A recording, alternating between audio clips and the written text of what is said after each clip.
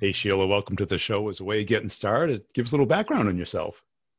Hi, Brian. Thanks for having me. I'm really excited to meet you because you've been joining me on my daily COVID walks. I like to listen to what you have to say. It really resonates with me. Yeah. So, Hope you haven't been laughing too loud and jeopardizing your fellow walkers.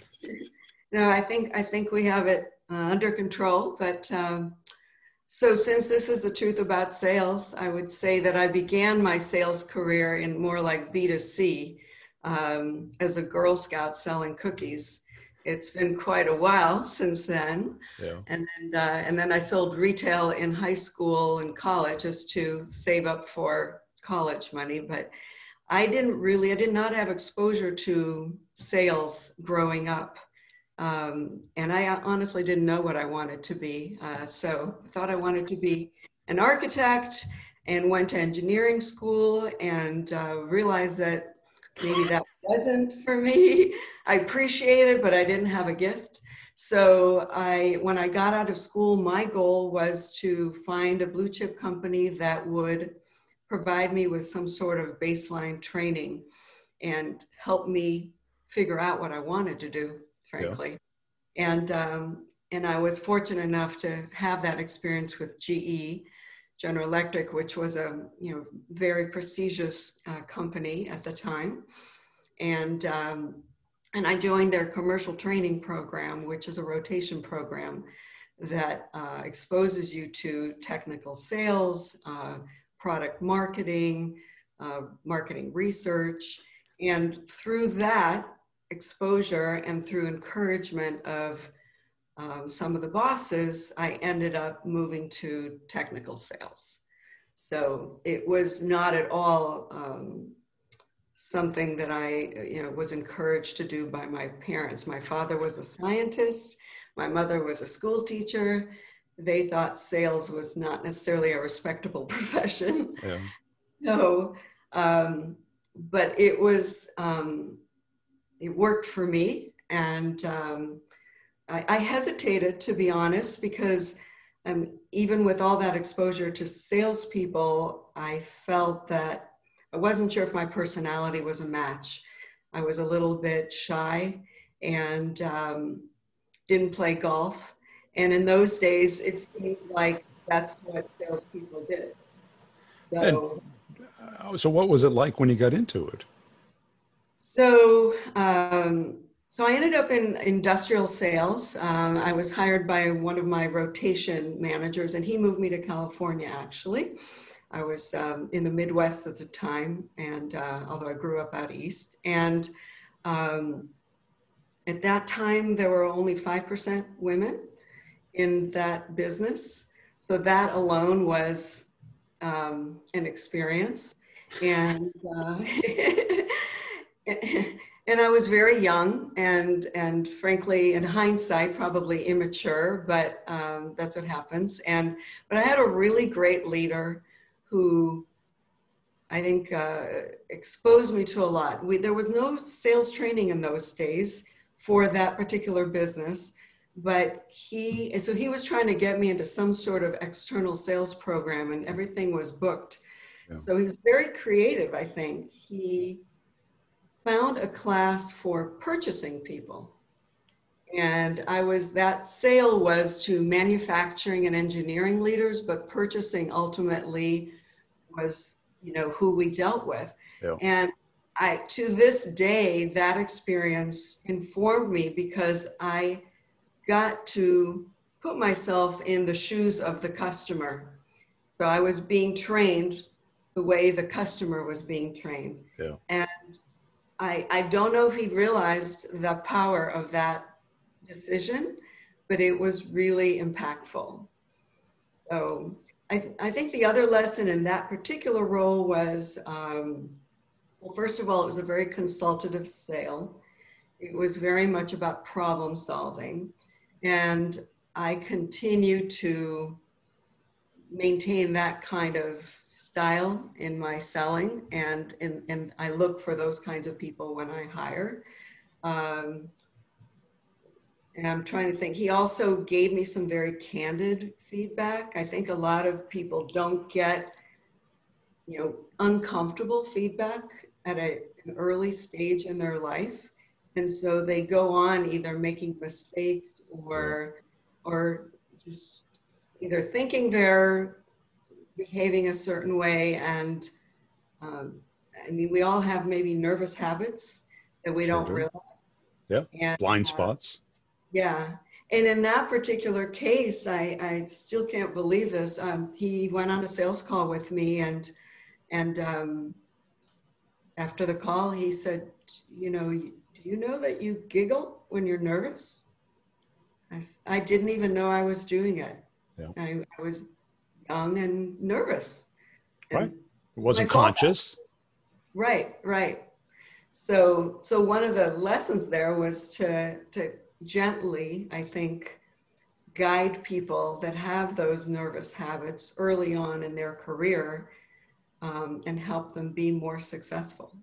And how did you take it at first? Were you all put off by it? Were you offended? Did you? Um, I didn't initially. I don't think I almost believed it because I didn't In even denial? notice. Yeah. Yeah, it's like people that say things now, or they have fillers, I call them, Yep. and they're really just nervousness. A lot of people, Totally, actually, precisely, yeah, exactly. Yeah. yeah. And as you know, a lot of people don't, or they're not comfortable with silence. Right. So that was my filler for Giggling. instead of Yeah. pausing.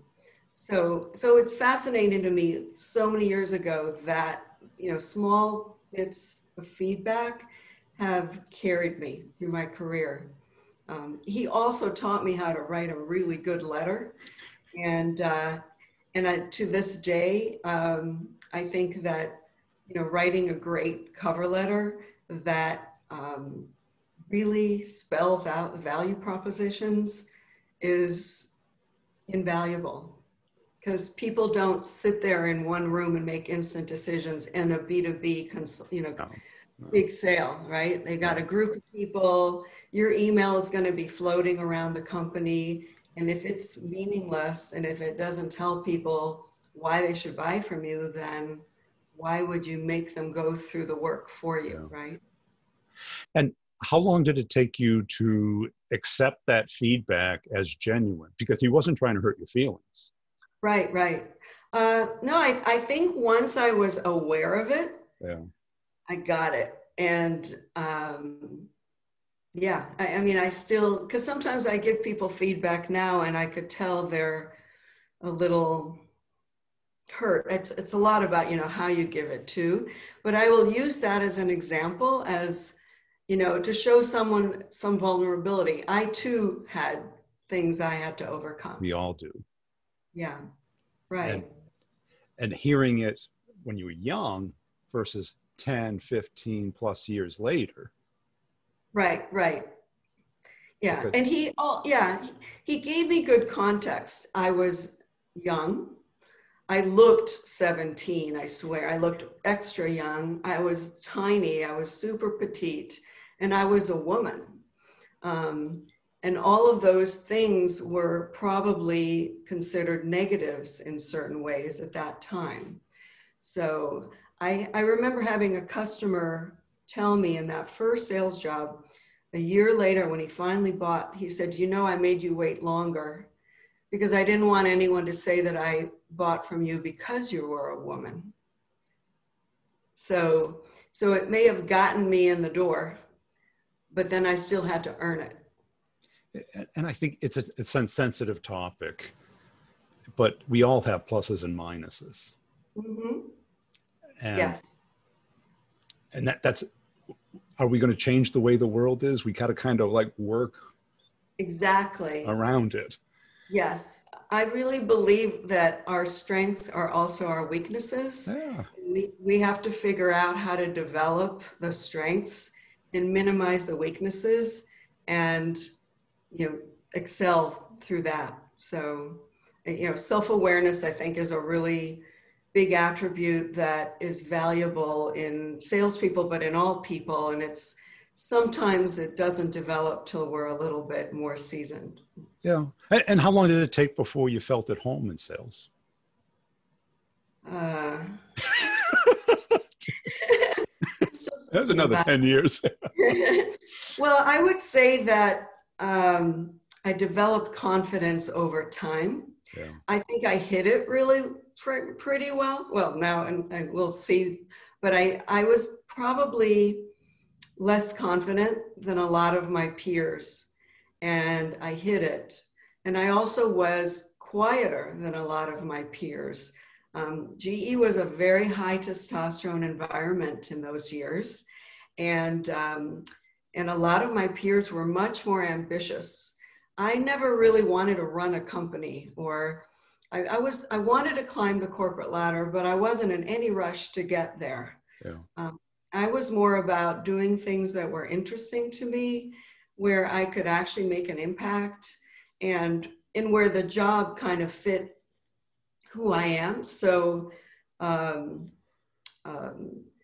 next job, I ended up going to GE Plastics, and I was super interested in that role because it was a Japanese transnational role, and I was interested in other cultures and a more global role. And in both of those, in industrial sales and in plastics, I was starting a new vertical for them.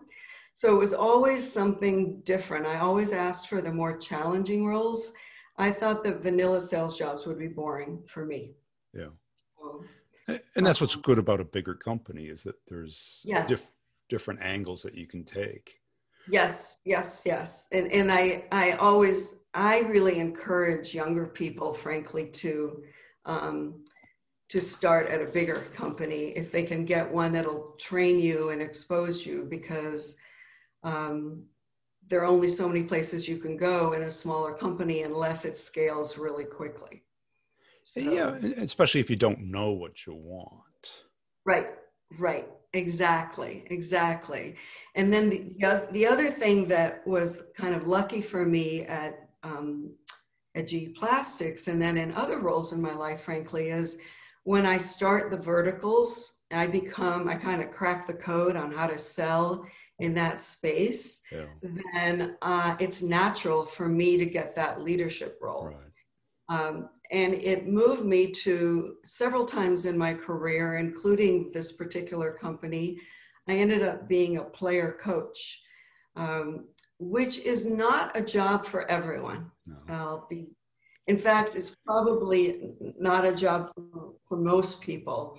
It's kind of like you have your feet in two places. Yeah. As you know, a lot of salespeople are not good leaders, and vice versa. And I really like both, so I'm unusual. I've been accused of liking the leadership role, but preferring the compensation plan for an individual contributor. Oh, crazy, isn't it? You're the only one. I know. So original, right? Yeah. Well, that's it. You say like, wow, I like leading and helping people and building this, but I sure do miss those big bonus checks. Yeah, exactly. So I've tended to like hop back and forth, which I know is not common. The GE structure was, we called it the zigzag approach, where sometimes it was moving from the manufacturing to the field to back, kind of moving up. But what I learned from there is that there are junior sales leadership roles, and there are large global sales roles that are actually bigger and more kind of leadership oriented than the junior sales role. So I tend to like the more meaty, complex sale. But I think it's important for people to expose themselves to a lot of different businesses. I was, again, fortunate at GE. They moved us from business to business. And so it was more about your skill set and less about your domain expertise. Yeah. And my observation in tech is not that way. Generally, a lot of companies, they want you to have the same background of that particular product, right? Yeah. Oh, so it really like depends, I suppose. And what were some of the key takeaways that you had as you progressed from a sales skills mindset standpoint? So I learned from each one, and I feel like things were done differently in the olden days. But I think because I had to work hard for certain things, I now appreciate sales tools that exist. Like for instance, when I worked at GE Capital, which was my third GE business, it was like 20 something years ago. And it was a cold calling kind of assignment. And I had to like sit there at a desk. I wasn't allowed to leave unless I called 100 people. And it was, we were cold calling on CFOs of major corporations. And if you can get one of those people on the phone, you better have something interesting to say, because you're not going to get more than a few minutes. So you had to do your homework. I mean, we basically got that, was it Hoover's, that list of names and phone numbers. That's what I got, with very little else. So we would have to call the companies and get them to mail their annual reports unless you own that stock. And so you do the homework by reviewing the annual report before you make a cold call, and you may or may not reach anyone. But it sounds crazy, and I'm not a fan of cold calling in today's world at all, but that's what we have to work with. And we had like 30 to $50 million quotas in that business. Is that all? Yeah, that's all. But I was able to be successful there. But what I really learned there is do your homework. And so when people today say they don't know how to find out something about a company or a person before they reach out, I'm questioning that, because I had to do it in a very different way. Yeah. Yeah. I remember having to buy directories because all you had was the main number. Even finding the main number was calling information or something. Right. And you knew that receptionist got 100 or 1,000 of those calls a day. Yes. Yes. You didn't even know the name of the person you wanted to talk to. And they're like, exactly. Oh my gosh. I mean, I just think that, and I could not live without Salesforce, LinkedIn. Like we use Basecamp, internal, I'm not advertising for any companies, but we just have so much now. I think now the challenge is knowing what to use and when, and it's almost too much information. It's too much now. Yeah. It's that paradox. And, I remember when, the internet, then Google, then LinkedIn came about. Yes. And I just lived on it, because you probably maybe did this where you'd start a new role and you'd swap spreadsheets with other reps. It's or you you try to call through your network to try and find somebody. Yes, that's exactly. Well, when I started this particular role, in this company 12 years ago, it was again a blank piece of paper. It was a startup. I was early employee, and it's my second one. And basically, our first few clients were through the network, through either my network, the founders network, or the VC's network. We did have LinkedIn at that point, but still, the initial deals were definitely through personal, warm introductions and working them. So and that was the old social graph. Was we would get together, give me the top 5 accounts you want to get in. They'd forward it to the board. They forward it to the execs. Who do you know there? Yeah. Although I'm really not a big believer in at least long-term hiring only for a Rolodex. I still know what that means, Rolodex. Just because I think Rolodexes can get stale, and skill sets shouldn't get stale. That's the way I look at it. I would prefer to hire people that have a certain skill set and capability than, they know 20 people and then what? Right. What do you do next week? Exactly. Exactly. And what have you seen as far as distinctions between like A players and B players with reps that you've managed and led? Oh my goodness, that can be a loaded question. A lot depends on the business I've been in, actually, because there's certain things that I like to see in any business, but some I think are more important in like a more complex B2B sale. The bigger, the more complex sale. So I actually like smart people. It's not a, No, you it's don't not like dummies? I like that combination of IQ and EQ. Yeah. You know, I tend to prefer people with some experience at this stage of my career for the bigger enterprise jobs. So I like, I know that tenure doesn't always mean anything, but a 10 years experience, but I'm hoping by then that they have some judgment and that they have made enough mistakes to learn from them and are vulnerable enough to maybe share, right? So that their ego is kind of in check, right? It's been tested a bit.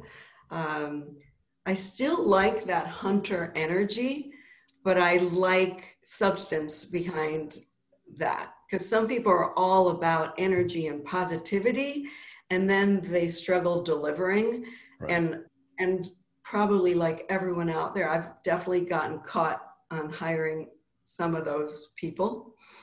They really do well, and then they couldn't deliver. And because just being busy right doesn't do much in sales, especially more complex. Knowing what to do and knowing where you need help. And so so some of the other things, I tend to like problem solvers, obviously, because that's how I view myself. Some people that have a bit of more consultative solutions, challenger, maybe maverick selling, but someone that is really good at listening and asking good questions. I look at when I'm interviewing someone, I'm more concerned almost about the questions they ask me than the answers. Because how they prepare for an interview with me informs me on how they might prepare for an important customer meeting. So, do they do some research? Do they come with some creative questions? How do they approach me before and after the conversation? To me, it's super indicative of how they approach life. So I tend to like thoughtful people. I don't mean just like writing a thank you note thoughtful. I mean like think before you speak kind of thoughtful. Coachability is a big one for me. And then people that hold themselves accountable, because I hold myself accountable. That was one of the big GE cultures. And I think it's really important again, I usually hire for more senior roles to recognize that the buck stops with you and not their fault, that kind of thing. You see a lot of that in big companies. Right. And again, in a smaller company or startup, some of these attributes are super critical, because if one person fails, it could really impact the company. So I find every hire super important. And then my basic measurement in the end is, would I buy from this person?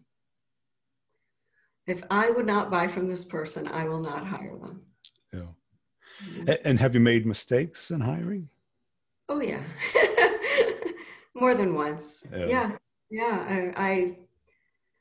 I want to believe the good. I want to believe what I hear. I think sometimes I feel pressured to hire and scale fast.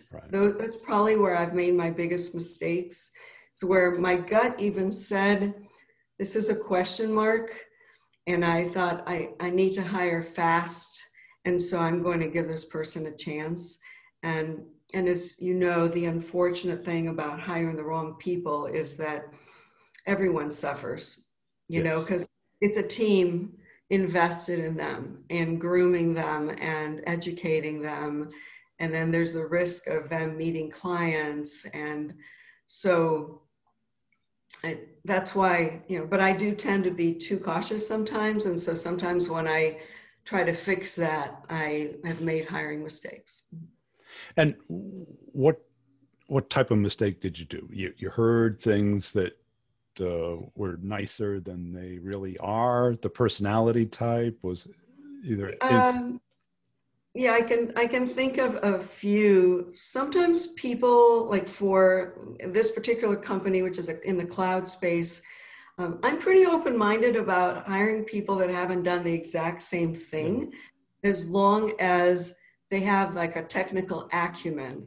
For the sales jobs in this company, we work with sales engineers. So obviously the sales engineers that we hire, they have to be super geeky, as I call it. But the sales people need to be able to speak in generalities about the technology, but they really need to be great salespeople and know how to bring other people in when they don't, you know. And so some of them just had not called on the right space. For instance, they'd called more on marketing leaders. In our company, we're calling more on sales engineering leadership, IT, and somehow it just wasn't a match. So, and sometimes people, it's actually, I mean, I look at myself as one of those people that is just technical enough to be dangerous, but I know when I need help. And I think actually, because I don't know the technical answers, it has enabled me to create questions that are more broad and really have to pay attention to the answers, because I don't know the answer myself. If you know what I'm saying? If you I already, do, because I always sold super technical stuff. I had a technical background and I'm selling to super technical people, but I didn't need to know the product. I never learned how to demo it, but I could go by myself and talk to a senior architect, because right, you get the why behind the why. exactly. If you don't know the answer, then you're not like answering for them. And I always say the secret to my success is that I don't know enough. You know, it forces me to be present, Yep. right? And listen. And also I think because I've been in like 8 different industries, several software, but 8 distinct industries, I have, that's something else I look for, is some sort of feeling of credibility or trustworthiness.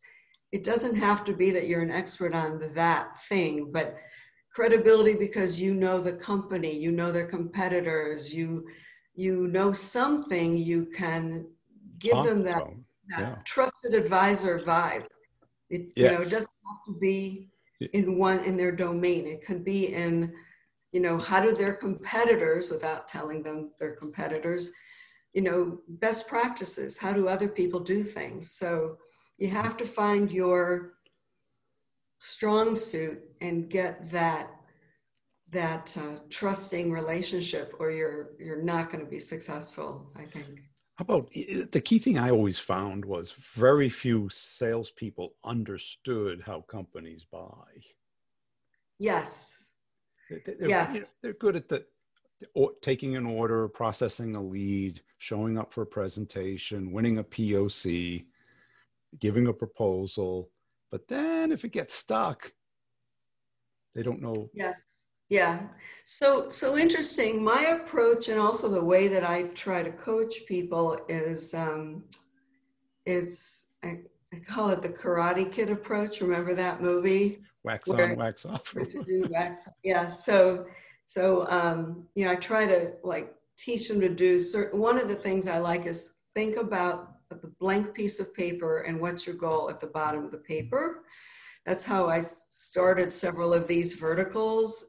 And in this case is how do I have a win-win relationship? It's not just about getting a deal. Yeah. And then so the answer is the winning, right? Or the relationship. How do you get to it? Who are the decision makers? What is the process? What is the timing? And be realistic, right? I try to quarter. Yes. But I think a lot of junior salespeople are absolutely not realistic about the sales cycle, and so that's part of the learning, right? But you're right. There's so many things to learn, and I think some of it does take time. Cool. Well, what would you have done differently if you had to do your career all over? I would have taken more risks earlier. Yeah. I definitely felt the need to prove myself for too long in certain jobs. Yeah, I think I got in my own way. I was definitely, not confident enough early on. But I definitely stayed true to myself, so I'm okay with that. Yeah. I think we all need that type of coaching constantly through our life. Yes. It's painful, but. Yeah. And I don't think I had it. I did not have I had great coaching and leaders in the bigger companies, but I think in a smaller company, you're moving so fast that you're on your own sometimes. Yeah.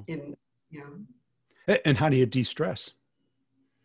How do I de-stress? Before COVID, when I wasn't traveling, I was at the gym almost every day. Yeah. And now I take daily walks.